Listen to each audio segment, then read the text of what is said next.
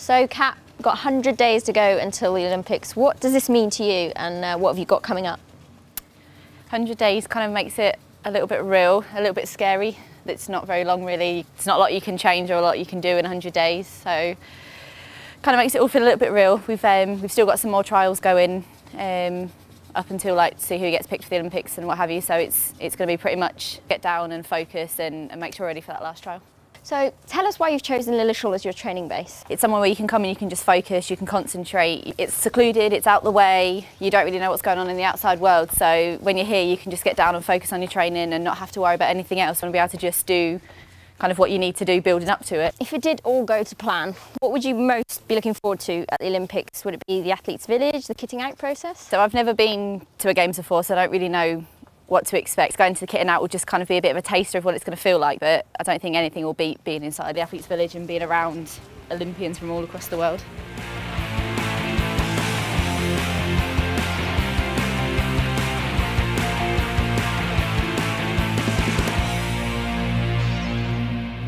Going into the Olympics, would you be looking to just get experience, or have you got some goals that you're looking to achieve? Obviously experience is going to be a massive thing, having not done a Games, but of course you're going to have goals going into it. A British woman trampolinist hasn't made a final at Games yet, so that would be my first goal. And then obviously once you're in a final, you never know what's going to happen. The last year for you has been fantastic. Can you tell us about some of your highlights? I think it all started off in Japan and China at the World Cups out there. Came back with 3 silver medals, which made me feel really good.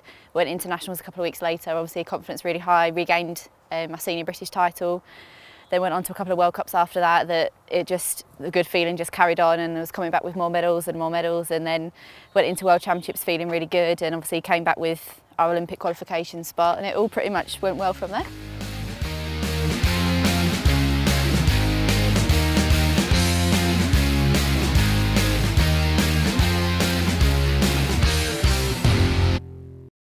So this really has been a busy year for you, and you've got lots going on. Can you tell us a little bit about your family and how they've supported you through it all? I mean, I'm lucky that my parents have been around me and supporting me ever since I started gymnastics. My mum's involved in trampoline and she does all the scoring at the competitions for us, and my dad's a photographer, so he's always around and generally around on the competition floor, so it's good to have like a friendly face around, and you kind of get used to having them there, and it's just nice to know that they're there and behind you 100%. Oh, that's fantastic. And obviously, compared to some of the artistic gymnasts, you're that little bit older, and I hear you're married as well.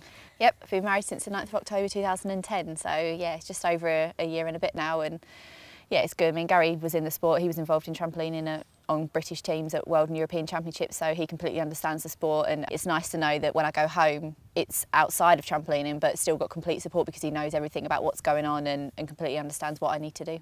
Yeah, and when you do get that chance to get away from the sport, which I know isn't often, what do you do? What do you get up to in your spare time? Formula One's my thing. I absolutely love that. I've got him into that, so we kind of try and spend our Sundays watching the Formula One, or we try and go to the football matches at St James's whenever we can, and go and support Newcastle United and go out on day shopping and kind of the general things that everyone else does. It makes everything just, you know, we've got another life to go at the end of it, and it's just nice that there's something else outside of gymnastics in our life.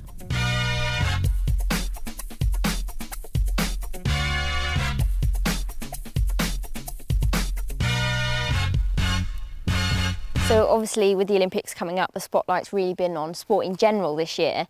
How have you, what have you done to help raise the profile of trampolining in terms of media?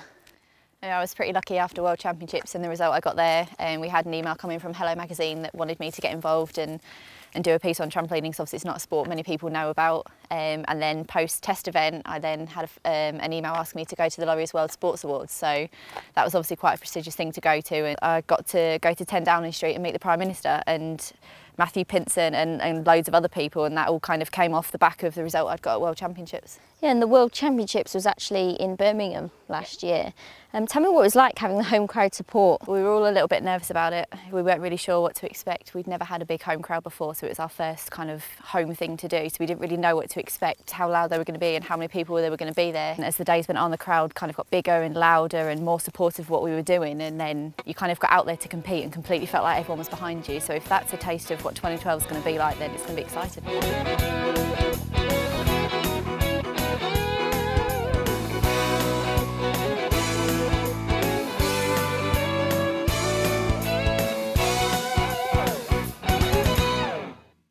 You've been heavily involved in the I Am BG campaign. Can you tell us a little bit about what the I Am BG campaign means to you? I just think it's important that it's something where everyone that does gymnastics, no matter what discipline in gymnastics it does, they can get together and support each other. It's not just about the gymnasts supporting each other, but the parents, the clubs, the coaches. I just think it's nice to know that everyone out there who does gymnastics supports you, no matter whether it's a different discipline to the one that perhaps their daughters do or what they offer in their club. And I think it's just important that everybody supports British gymnastics. That's the only way we're going to move forward. Well, thank you very much, Kat. It's been great talking to you today, and I'm sure we'll be hearing lots about you in the future.